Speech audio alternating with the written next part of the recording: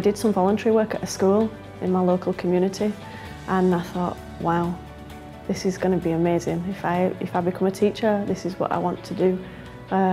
So after that voluntary work, I went and did my PGCE and became a teacher.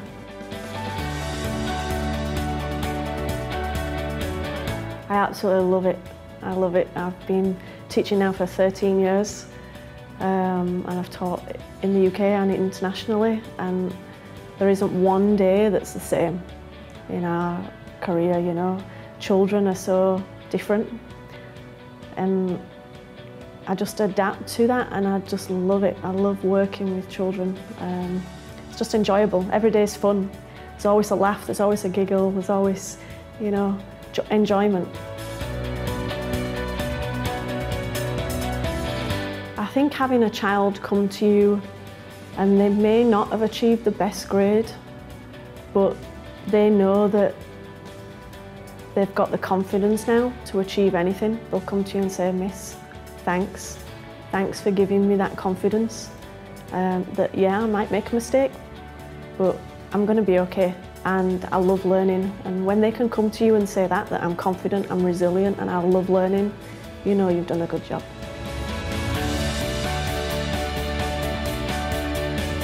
Education will eventually lead to a better life, right? So once you get educated, you know that sky's your limit.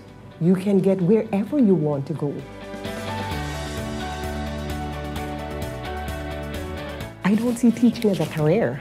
I see teaching as a calling, a ministry, to really touch the lives of others. But I'll tell them, look, teaching is very, very rewarding.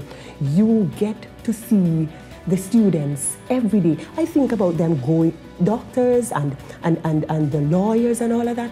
Doctors only see students when they're sick, but we see them every day. We get to talk with them, we get to speak with them, we get to pray for them, we get to teach them. We touch their lives every day.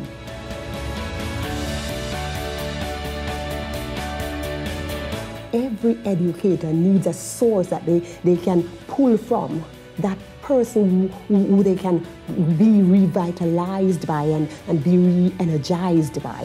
You know, so I really encourage every educator to really find that source. My source is Jesus.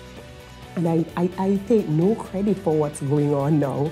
No, because I tell them it is not I who teach, but it's Christ who teaches through me. And that's my source, that's my strength, that's where I get the drive to go on.